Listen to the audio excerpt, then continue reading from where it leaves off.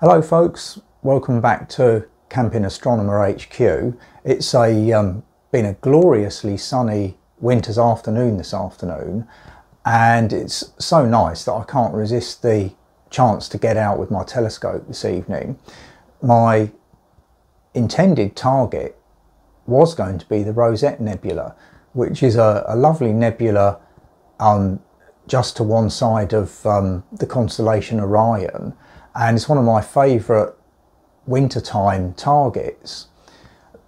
Then I realised that the moon was illuminated at 75% or 78% I think at the moment, and the moon is sitting quite close to my intended target.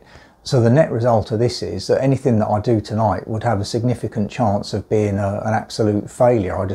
Everything would be washed out and I wouldn't get anything like the image that I want.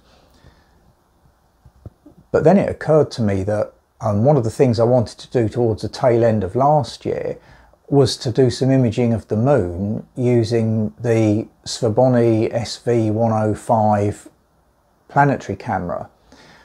Some of you may have seen my kind of first stab at using this camera in the autumn last year, and I had it connected up to a small refractor at the time, really in order to make life as easy as possible for me as I was learning how to use this camera. And one of the things that I said I wanted to do was to get it onto my much bigger, much longer focal length 127mm max scope and get some detailed images of the surface of the moon and see how this sub 40-pound camera would get on. So that's what I've decided I'm going to do tonight. So I hope you're going to join me, and yeah, I hope the camera does the business for me.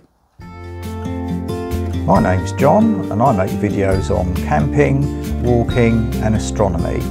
If you like what you see in this video, then please check my channel out, as you may find others that interest you there. But in the meantime, let's crack on with this video. So my 127mm max scope is the Celestron Nexstar 127 SLT, and it's a telescope that's perfectly suited to lunar and planetary viewing and imaging. The Svbony SV105 camera is a dedicated planetary camera.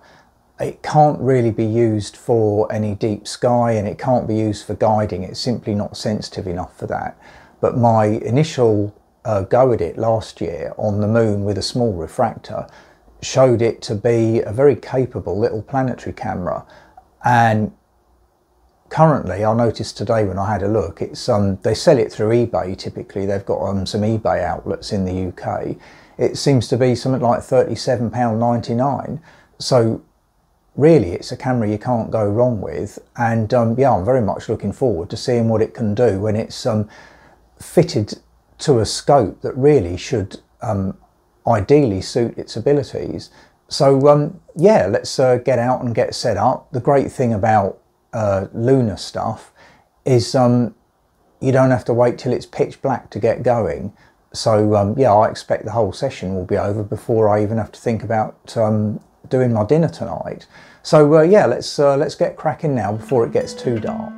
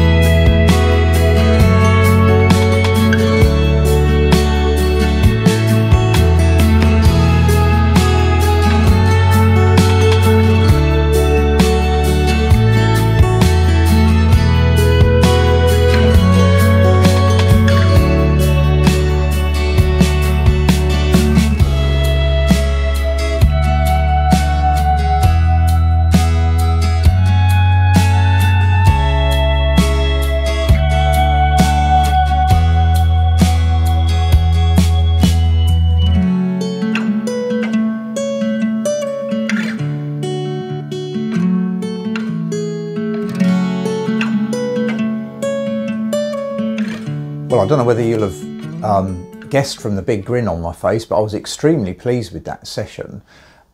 If you look at the live feed that I was seeing on my computer, which is basically the output from my camera, the images were very, very steady, and this is really unusual when you're doing close-ups of the moon. Normally it looks like you're looking through water, or looking, if you like, if the image is at the bottom of a swimming pool, it's how you would see it kind of shimmering about. But here it was really steady, and this indicates sort of relatively rare atmospheric conditions where there's no turbulence. I think it's called good seeing, inverted commas, and it doesn't happen very often. And so to have it happen when I happen to be imaging the moon is absolutely brilliant. And I dare say I'm going to see lots of images on various Facebook groups of extremely pleased astrophotographers over the next day or so with what's happened tonight. So yeah, it's only 6:30. That's the great thing about lunar imaging. You can be finished quite early. So I'm going to go and have my tea now. And I suspect normally I'd do my processing of the images tomorrow, but I think I'm not going to be able to resist it. I'm fairly sure I'm going to be having a little go later on this evening, and I shall bring you back tomorrow with, fingers crossed, what I hope are some very nice results indeed. The pictures that I took last night I'm absolutely delighted with. They're probably the best moon pictures I've ever taken, and considering this was done with a sub £40 camera, I really can't believe it. A lot of the credit for these pictures, I guess, must go to the fact that the seeing last night, or the atmospheric conditions, was probably the best I've ever seen. When you look at the video footage when I was showing bits of my laptop last night, you can't see any, or very much at any rate, sort of wavering of the picture. It's pretty well rock solid. So this lends itself to being able to take very good pictures. It doesn't happen all that often, and it's lucky for me that I happened to be out when it did. So what I did in the end was take two different types of shot. One was with the Orion Short Tube 80, which was the wide field picture of the whole moon, and the other shots were taken through my 127mm max scope, and these were the close-up pictures. And what I've done at the end of this video, I'll show you the wide field view, and then we zoom in on that wide field picture to an area on the moon, and then switch to the close-up that I shot with the 127 Mac. Yeah, so I'm really pleased, can't believe it. Look forward to having another go, although I suspect my future images might not actually be as good as these. It all depends really on the atmospheric conditions, but I'll put the pictures up now. Hope you agree with me that they come out really well considering the level of equipment that I was using. Yeah, so I'll see you next time, and I hope you enjoy the pictures.